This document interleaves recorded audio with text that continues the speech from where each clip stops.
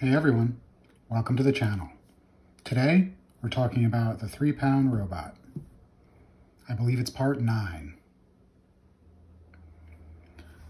So where are we at? Well, the robot drives pretty well actually, after a few hiccups that got resolved. With our FingerTech hardware, it works quite well. We don't yet have a functioning weapon, unfortunately.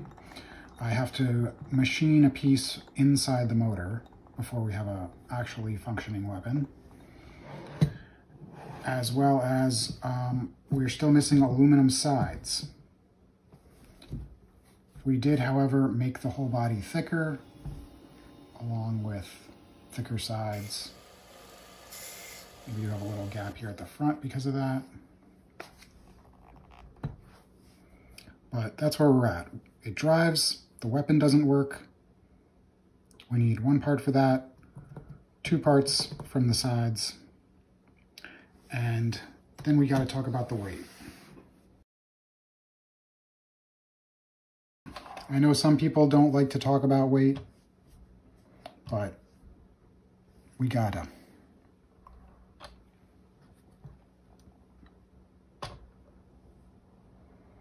As you can see, 1406.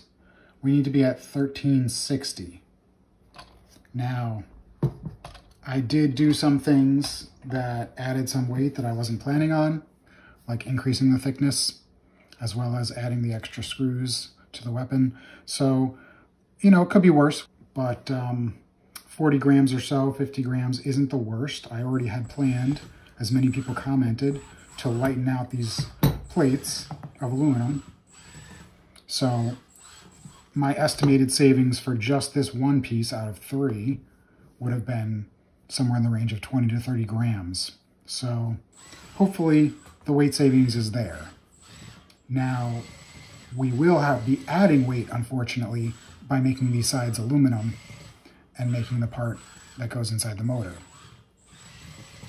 So they might have to be tweaked a little bit compared to the thinner sides version,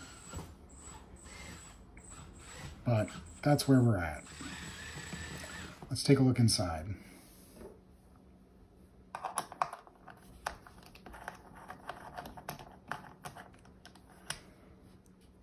Nice micro ratchet, right?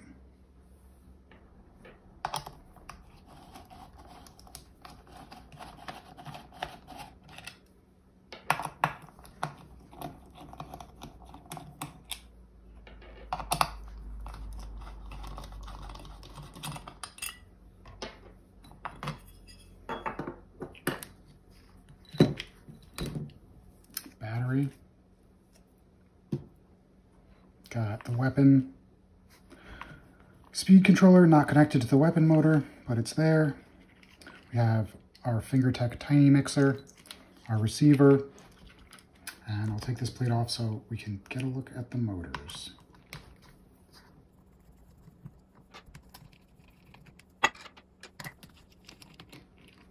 Man, I just really love this micro ratchet.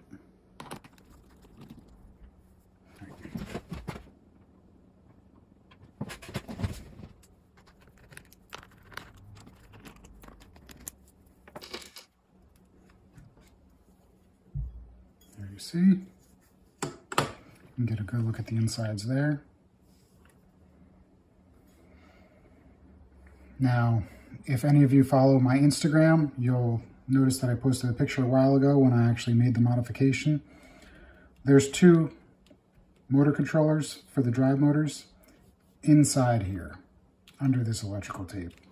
And I cut out a significant chunk out of all 6 of those motor wires. And it ended up being, I think, I'll put a picture up in the video. I think it ended up being about 18 grams.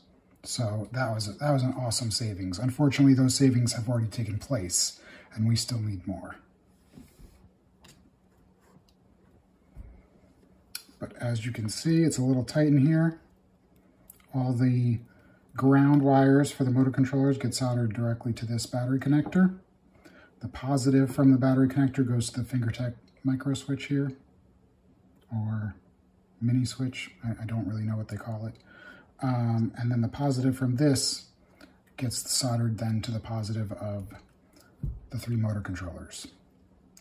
Currently, the receiver is being powered from the weapon motor controller. Now I might get a little power supply and feed that from its own power. That's always good. Just in case the weapon speed controller dies, which in robotic combat, it's pretty common for the weapon to go down, more or less because of a speed controller, or go down and take the speed controller with it. So that's always a concern. Right now, obviously I'm running with it. I'm trying to kind of keep some amount of cost in mind. So we've got 4 things on the agenda, technically 3 things. 1 weapon part, 2 side rail parts, and then a whole bunch of lightning. And unfortunately for those 3 parts that I have to machine, actually including the lightning, so for every single thing I have to do on this robot, I need my CNC mill.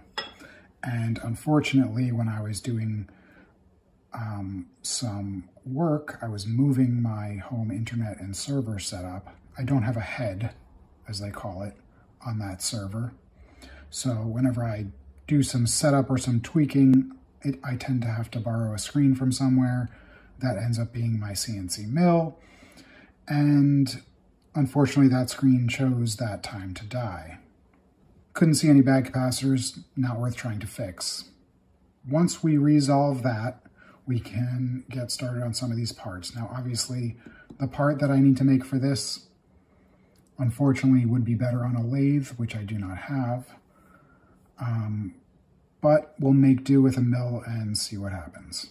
I probably will do some tweaking of the sides to try to cut down the weight as much as possible.